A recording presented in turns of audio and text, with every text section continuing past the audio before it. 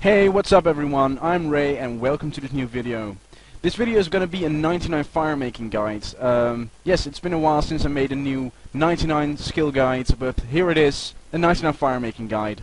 What will be included in this video is the fastest or cheapest way to 99, prizes and times that it will take to get to 99, the best firemaking spots. I'll show you my personal top 3 and also some different spots so you can choose which one to use. Some tips and tricks from me, also some alternative ways to train your firemaking, and eventually the firemaking emotes and the cape and also where to get it. So I hope you guys enjoy. Now to explain firemaking real simple to you, it's basically setting logs on fire.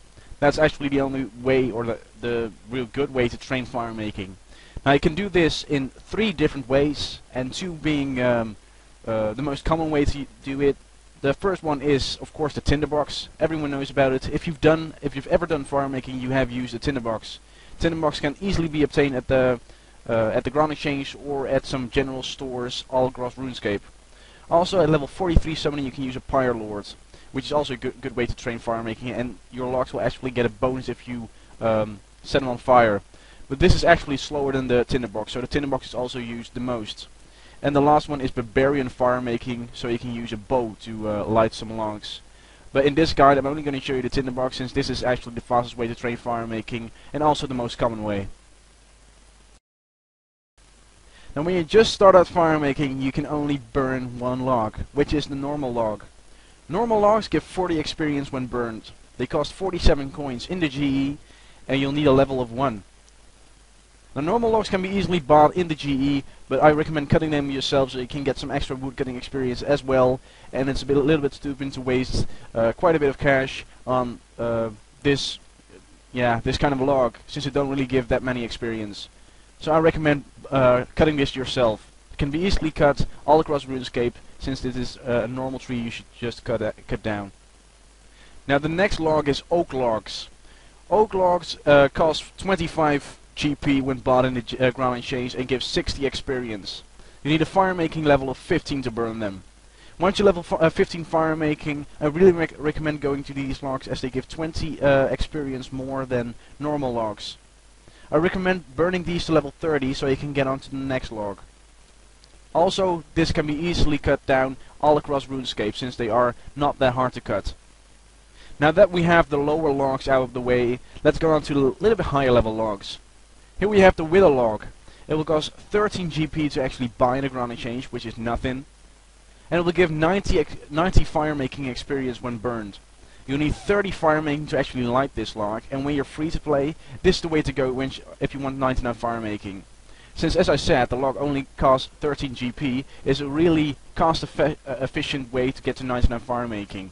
There is one better log, the U log, which I'll talk about later on.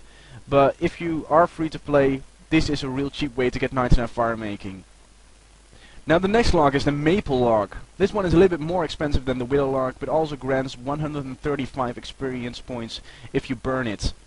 You'll need 45 firemaking to actually light the log, and it will cost 41 GP to buy it in the GE.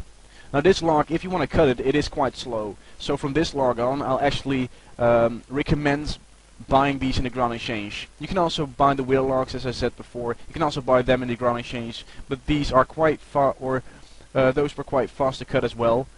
But maple logs are quite slow, so I recommend buying these in the GE. Now, if you're a member and you want a really quick but efficient way to get to, or cost-efficient way to get to 99 firemaking, maple logs is the way to go, since they're only 41 GP each and still give 135 experience per log burned. So this will actually be a great way to get 99 firemaking. Now the next log, and the most expensive free-to-play log, is the U log. As you can see, it costs 422 GP on the Grand Exchange. Still, it is really slow to cut, so I still recommend buying this one.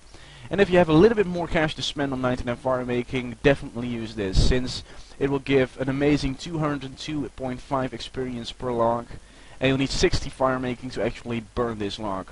So if you have a little bit more cash to spare, definitely use this log. If you don't, go with willow logs.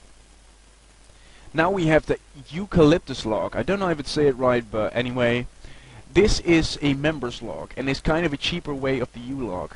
Since it is 355 GP each, also gives a little bit less experience, which is 193.5, but you'll need a firemaking level of 58. Now, I recommend this log over the U log since it is a little bit less experience, but also way less expensive. So I recommend this one over the U log. Of course, if you're free to play, you can't use this log, so I still recommend the U log. But if you're a member, definitely go with the Eucalyptus log. Now, if you're a member and you're extremely rich and you want to spend a lot of money on firemaking, definitely go with the magic log. It will cost you 1,342 GP to actually buy one in the Grand Exchange, but gives an amazing 303.8 experience per log. Of course, you also need a firemaking level of 75 to actually burn the log, but if you want to go to 99 the fastest way possible, definitely go with magic logs. Eventually it will cost you about 50 mil to actually get to 99, so it's only for the richest and the richest, so I do recommend a different method. But if you have the cash to spare, definitely go with this one. Now on screen I'll show you 3 of my most favorite firemaking places. On number 3 is in Sears Village. At the bank, just in front of the bank, you can see a nice place where you can get your firemaking up quite quickly, close to a bank. My number 3.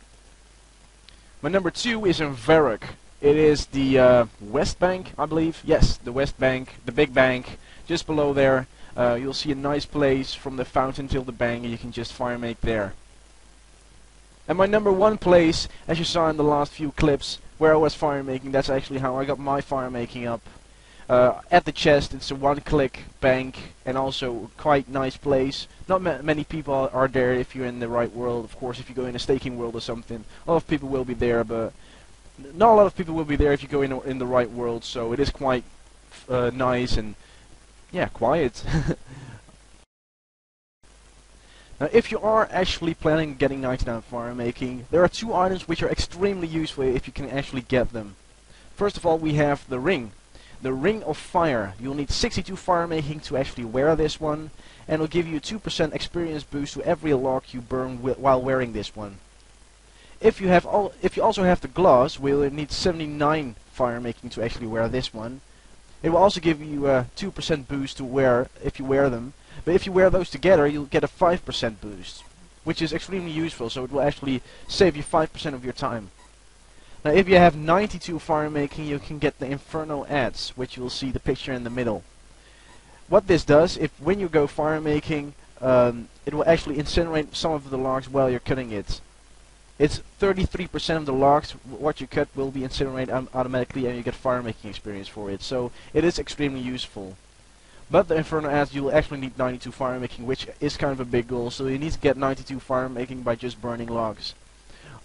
Every single one of these items, all 3 of them, can be obtained from the mini game Fire It Up, or you'll need the quest Fire It Up, and it is the Beacon Network mini game. It is kind of a long mini game, but it is worth it, as you can get these items. Now, and if you finally got 99 firemaking, congratulations! You can now go to Sears Village. You can just go below there. There's a guy standing around a fire or something. He wears the firemaking cape. You'll see a picture of the firemaking cape on screen right now. Even though it is a quite easy cape to get, it looks kind of amazing. So congratulations with your fire cape. I hope you guys enjoyed this guide. It took me quite a while to make it, so please comment, rate, and subscribe. Tell me in the comments what you think. Give this video a like if you enjoyed it, and subscribe to my channel. Also, I made a new channel background. Feel free to check it out. Also made a new YouTube picture, profile picture. I did all with paint, so I'm quite proud of it. So, anyway, as I said, comment, rate, and subscribe. Watch for further videos, and goodbye.